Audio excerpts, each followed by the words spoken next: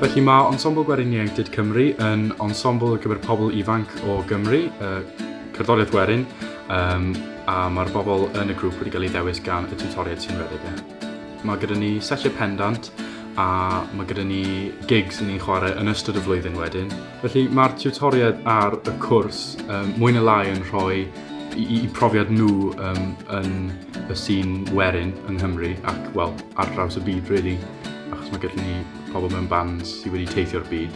A mae fe'n rhoi cyfle i ni fel pobl ifanc i weld y posibiliadau o gael gwaith neu swydd yn y byd cerddoriaeth. A fi'n credu bod hwnna'n wych ar gyfer llwyth o'r pobl sydd yn rhan o'r cwrs.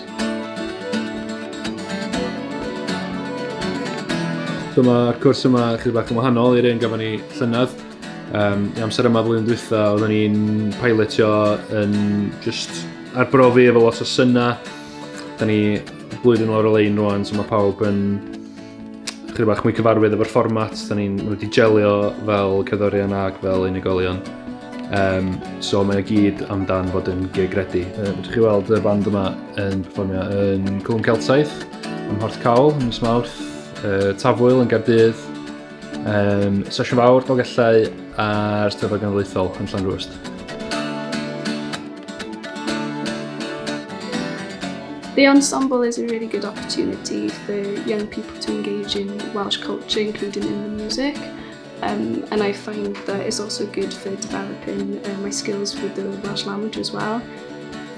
Coming on this course is a really good opportunity for people to engage within that.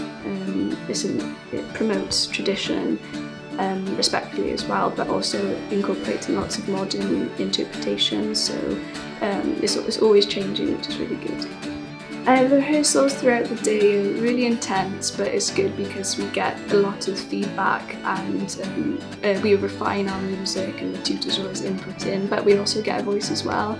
The tutors are always encouraging us to be involved in the process and development of our music.